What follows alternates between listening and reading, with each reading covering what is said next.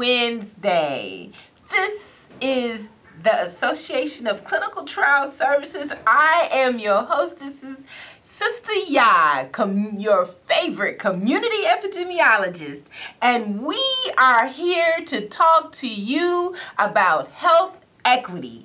As this is a live show, you can always call 312-738-1060 to ask questions or have concerns about today's topic. I just want you to know that we are with Tacts, the Association of Clinical Trial Services. We bring science to the people. Now, today is going to be a wonderful conversation. I'm going to divulge some information about statistics and data as it relates to the African American community. But just before I do that, I always make sure that you know about what diversity and what comes with diversity in clinical trials. We have to increase our diversity in clinical trials, and these are some of the organizations that are working to make that happen. What we say about increasing diversity in clinical trials, we are specifically saying people of color, Black people, Latino and Asian people, and specifically Black people who are within a certain age frame of at least adult 18 to, of course, maybe around 60 if so. And the reason that we're saying that we need to be involved more in clinical trials research is because the medications and the treatment is what we need. And if we're not in the trials, then we're not going to benefit from the treatment. That is the way the science works. That's why Tacts brings science to the people, because we want you to know that working within clinical trials research is one of our goals. It's a difficult attainment, but it's something that you can learn about. And that's what I'm here for, your favorite community epidemiologist.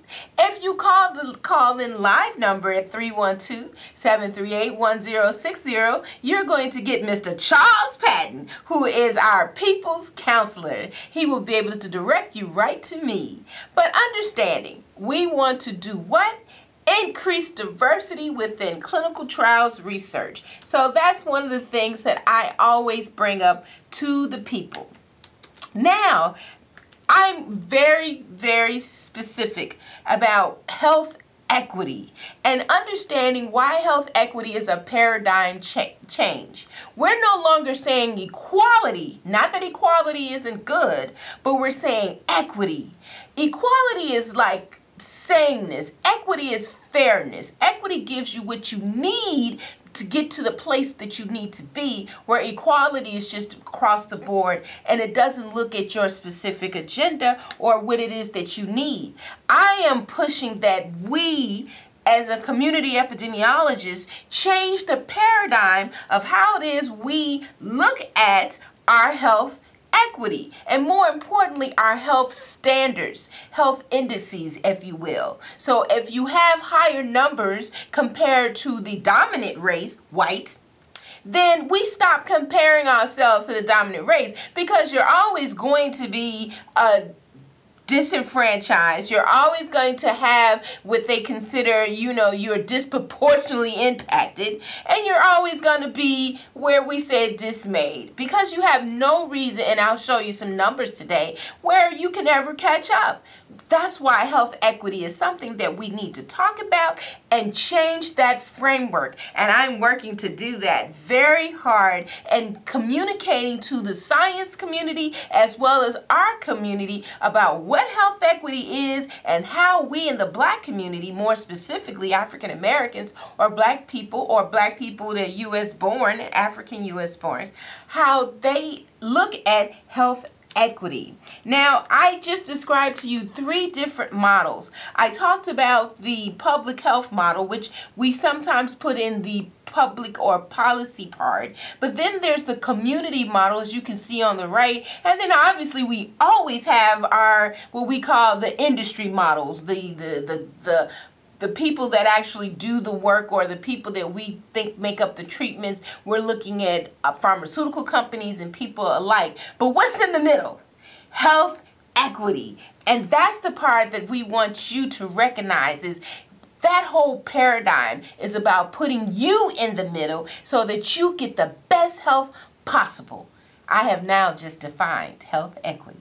If you still don't understand how this can apply to your life or what the paradigm change really is about, especially if you're a professional that works in the health industry, please give me a call at 312-738-1060 and I can explain that a little bit further. But this is the concept of it really, holistically. It is just an idea. It is a model, if you will, a construct that says how we look at change. We have our programs, we have our services.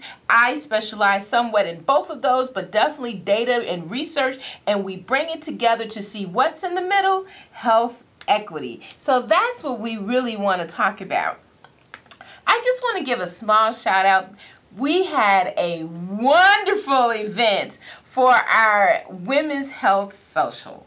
Man, I am so elated to know that the honorees were far and above what I ever could have imagined. The Health Women's Networking Social, it's growing. This is our 7th year in 2017 that we've hosted this event. We had about maybe I'd say around at least 55 or so people that attended. Next year I want to get that up to 65 or 75. I want to keep growing this event. And what do? We honor women who have been righteous contributors to their communities. And that's what we mean with the Henrietta Lacks Award. The reason that we're doing this award ceremony, if you will, is that National Women's Health Week is now, by the way, and National Women's Health Week focuses on women's health. But rather than just focusing on women's health, what I do is I focus on women's health careers.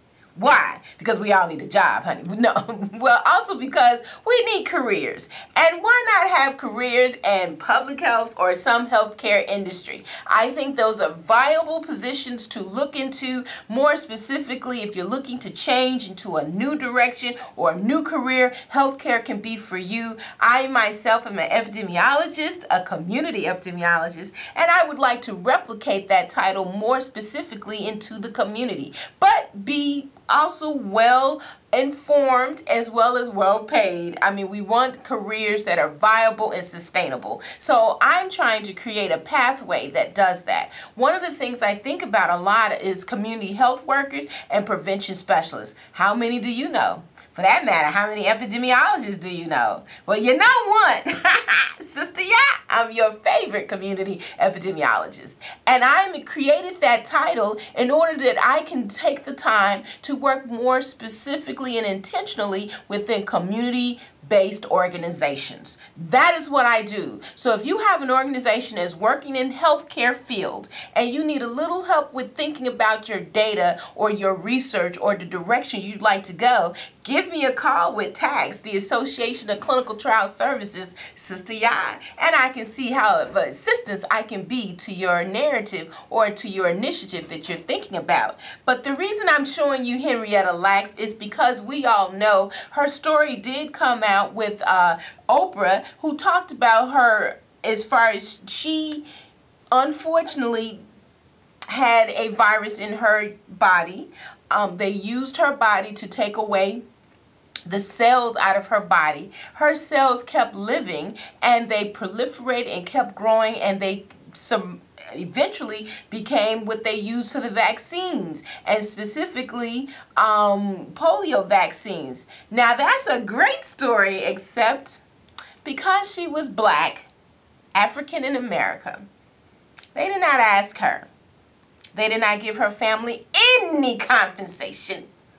They did not ask her for consent, yet the money they made on that deal was astronomically high. In fact, even to this day, right now, today, her vial, a vial of her cells can cost at least $10,000. So they're still selling it, and her family has not gotten any retribution, or in our case, we call it, when we look at something like that, we want to look at the aspect of paying her family back for what they did, and we say that as reparations. But whether it's reparations or payback, the bottom line is it hasn't happened. But I will be able to give you some updated news that the National Institute of Health has now included her family members, a few of them, on one of their boards where they will be looking at clinical trials research. So it's not the payment that I think they should get, but at least it works toward some type of reconciliation about what they've done to her mother without their consent or knowledge. And this is one of the issues ethically we have to deal with. So I always want you to remember when we talk about Henrietta Lacks, the HeLa cells, I want you to think of righteous contributors. And these are the people that give to their community, whether you're paying them or not, whether in spite of their situations or circumstances, they are providing a service to the community, which is what Henrietta Lacks has done. And just to remember, I call her the righteous contributor because her cells did help so many people. Today we don't even have polio. Young people are saying, what is polio? Some of you all have heard the word, but you don't even know that it exists. And that is because through the science, they were able to use her cells to come up with a vaccine. So I'm not against vaccines, but I am against unethical practices. That is what Tacts is all about. We are combating those unethical practices to the best of our abilities, and one of the ways we do that is by sitting on an institutional review board so that they can never do that again. Not on my watch if I know about it. I'm more than just a spook, honey. I speak up. But that's one of the concepts that I wanted you to know about. Now, oh, this is not the right one. So, any rate, I thought I had a video, I mean not a video, but one of the particular concepts that we were using today, which was going to be on the statistics from CDC, and I don't see that that's here. Unfortunately, they pulled up the wrong PowerPoint.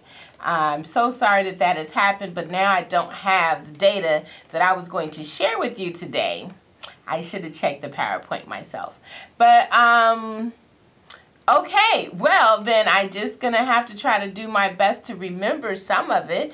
But if you had some information or you wanted to talk a little bit about what health equity is, please give me a call at 312-738-1060, and I'll be able to entertain some of those questions. And of course, we have Mr. Charles Patton there waiting for you. He is our residential people's counselor.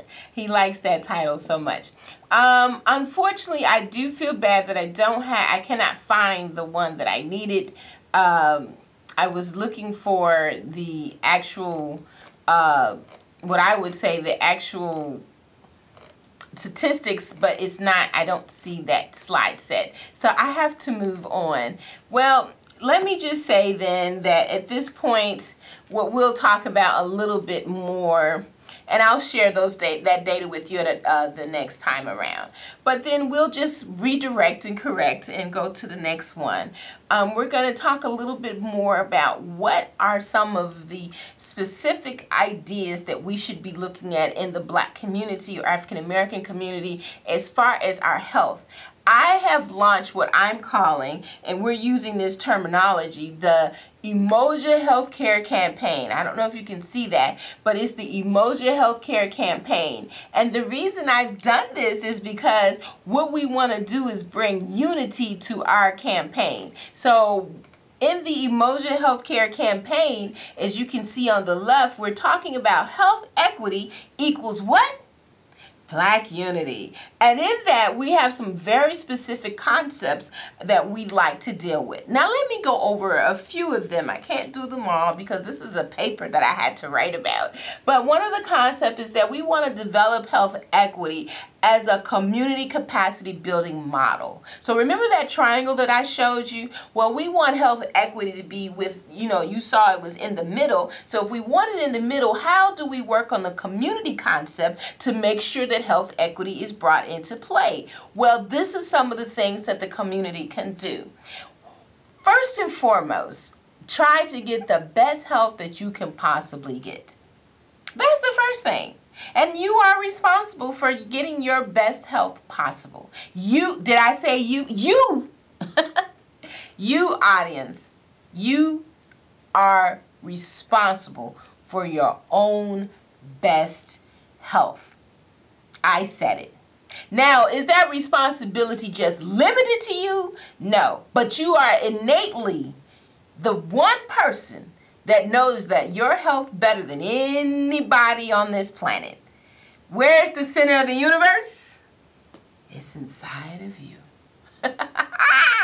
That's a very ancient African understanding. The universe has no beginnings and ends, no boundaries. So therefore, the most appropriate center must be where you're at. So if you're the center of the universe, then how come your health can't be that center as well? And what I mean by that is you have to take on, how do I make the best health possible in spite of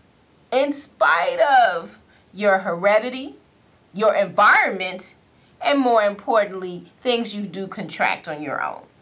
Now, we don't talk a lot about things, we do talk a lot about contraction, of course, with HIVs, human immunodeficiency virus, and of course with sexually transmitted infections and hepatitis B and C. Those are contracted viruses and or bacteria and fungus. But some people lean on hereditary, because if your mother had diabetes or your father, it could spread. You could be predispositioned to have diabetes as well. I mean, that does happen in family members. Brothers and sisters will both have diabetes. So it is a hereditary issue there. But there's another part. So those are things you think about, but they're part of who you are. And one of the things that we have to think about is, how do we tackle those? Just because they're there doesn't mean we do nothing. Even if it's hereditary, you don't just say, well, it's hereditary, I can't do anything about it. You do your best to prevent and or mitigate. That's right, I said it. Mitigate, which means even if you develop diabetes, you went from pre-diabetes to diabetes, you still do your very best to have your very best health. And of course, the same old stories, messages. Of course, we're saying eat right, exercise, but I'm a little bit different. I also believe that there's more research to be done. There was an announcement made by Angela Bassett, where she talks about her heart-to-heart program, and that is because people with diabetes are 2 to 4 times, according to her, 2 to 4 times more likely to develop heart disease. I'm not as specific on the data of it, but what I do know is that is a true statement, that having diabetes or a metabolism system, a metabolic system that does not work properly, it can what we call escalate your chances for, or exacerbate, if you will, your chances for developing heart disease. And I admit that a lot of people don't talk about that. So that's one of those key aspects within our Emoja healthcare campaign, is that we are looking at concepts that we can work on individually, communally, and of course we have to think industry and our bigger society, right?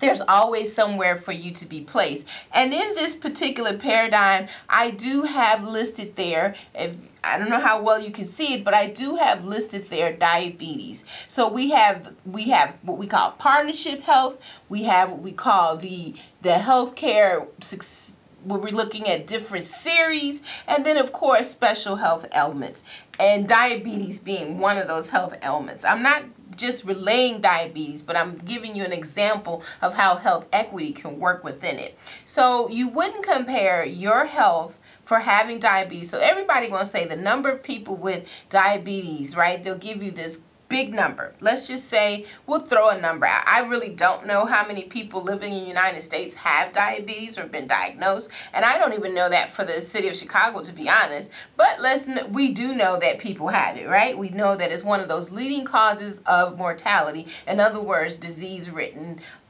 constructs that happen to human beings. So we know that. And using that construct, and we're thinking about people that have diabetes, they always look at the fact of, well, of all the people that have diabetes, how many of them are black or white or Hispanic or Latino, right? And what are their ages and what are some of the issues that they may have? So within all of that, black people would be the highest number of people living with diabetes or diagnosed. But then even within that, how many of them have what we call progressed to or moved to having heart disease? So this is one of those concepts that Angela Bassett, okay? How Stella got her groove back, honey. You know I was love digging that. Stella! Okay, I digress. But she was on the radio show this morning, and she was discussing how people are not aware that those with diabetes have a more likely, at least twice as likely, to develop heart disease. And heart disease as in having heart attacks or some type of malformity with the heart. That is a very true statement. And so as we know that, what can we do to prevent it? The same basic things. Be prepared, ask questions. Of course, I hate to tell you, but you've got to talk to your doctor. And more importantly, you have to let people know that if it's hereditary, what you can do, your medications, what you can do, and the best that you can do, the exercise and the food. I know we don't want to hear those messages, but guess what? There's something to it. I'm also here to tell you that more importantly, it's than just your hereditary or your or even the fact that you may have this disease. Attitude means a lot. I'm trying to tell you truth. You hear me? The way you think about things, and I'm not telling you it doesn't prevent you from getting a disease. You know, it's a saying, it rains on the just and the unjust, honey. So what does the just do? They just get an umbrella. Let that sink in for a minute. What does that really mean? That it doesn't matter who you are or who you know or what you've done or didn't do. You know, people want to put it off on karma and all these other things. Karma goes both ways. It's not just always negative and it's not just always positive, but it's about where you are in life. And some people still develop it no matter what they've done. They could not be overweight. They cannot have had those issues, yet they still develop diabetes. And that's just one example, of course. And that doesn't mean that something you did is bad or it was your fault per se, but then once you know about it, you do your best. So health equity would say, in the individual light, health equity would say, why don't you work on getting your best health and setting goals of what you want to see. So if you're diagnosed with it, you want to say in 2 years, I want to lessen my medication, or I don't want to take this type of medication, maybe another type. Maybe I'll go from, you know, I'm just putting it out there, I'm not a doctor, but you go from the pill base to the insulin base. Maybe that's more absorbable. I've actually seen on TV where they have the once a week injections. So that is moving forward. I've never, you know, that's not always been an option, but you could take an injection for once a week and still keep your, you know, insulin in check. So in other words, there are all types of options you may have.